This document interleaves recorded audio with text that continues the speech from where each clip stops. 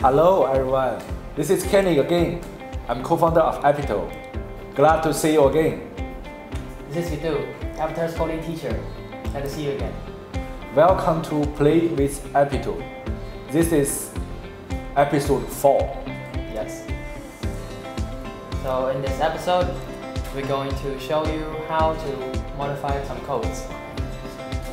So a lot of kids ask me, where should I begin to code, because they don't know coding. So Kenny, how can kids begin to code?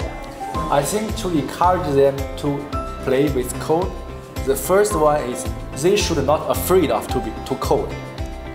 We should start with some simple things. That's right. Today I'm gonna show you how to modify based on our coding examples. Yes. We have 7 coding examples as default. We will play with that and then make small modification, and we'll see what will happen. The first, when we want to encourage children to code, I think the thing you should do is to encourage them to do that, not afraid of doing the coding. We can do that. Start from play with our 7 default coding programs. Yes. So let's go to the Apitor application. Go to the code menu. We will see in official part, we have 7 coding examples as default. First, we can play with the default coding examples, and we make some slightly modification on that. Let's see what will happen. Let me choose one of them. Maybe the first one, tiger. To play and to start, you need to first build the tiger. To build the tiger, you can go to the home page. You can select tiger.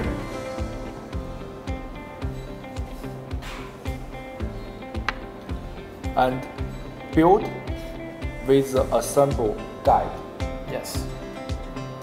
So after you build, we already have tiger here.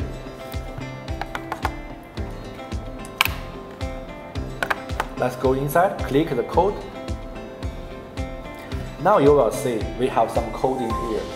Execute the codings. So let's try. When you click, it will remind you to connect your device to the robot. So let's make a connection. We open the power, put the device, close.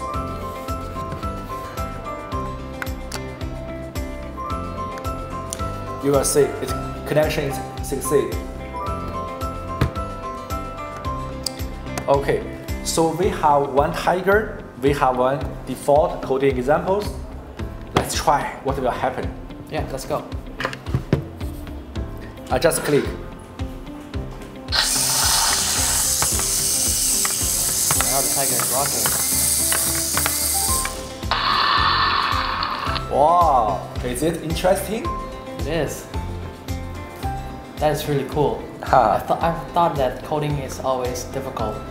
Can you tell me how can you make the tiger roll at the end? The roll is very impressive, right? Yeah. Actually, I just make a small setting in the coding section. As you can see, I'm using the sound 11. Actually, sound 11 already recorded as default, and it is the sound of the rolling tiger. Okay. This is how it works. Yes. But you can change another sound, just click and choose related sounds. Okay. Try it. Yes. Okay, let me try it. Maybe I'll click sound 2. Maybe I'll click sound 2 and let's see how it works.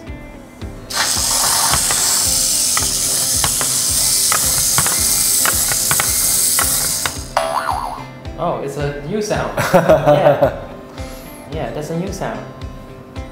So can I modify more codes into it? Yeah, please. Okay. Suit yourself. Alright. So maybe I'll let it say the tiger is coming. What about that? So maybe I'll choose say something, right? The code say something. Candy, what does the code say hello for? Actually, say hello. This one is you can write down something you want to say. You want to convert into voice. So try to change. Alright. delete hello and say something else. Right. Let's see what Let me happens. try it. Let's see. So I will put the tiger is coming.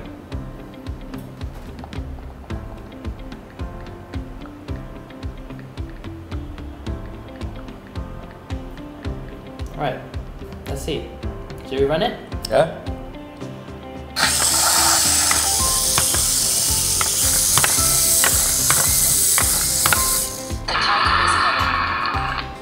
Okay. You can try to explore more comments just based on the default program. Yes. It will be very fun to try. Yeah, I think kids will have a great time trying to explore the codes that are already available within the modified code so that they can easily modify them. Yes, that's it. Yeah. Thank you for watching. See you next time. See you. Apitor Superboard បញ្ជាក់ពីភាពអត់ធ្មត់និងគំនិតច្នៃប្រឌិត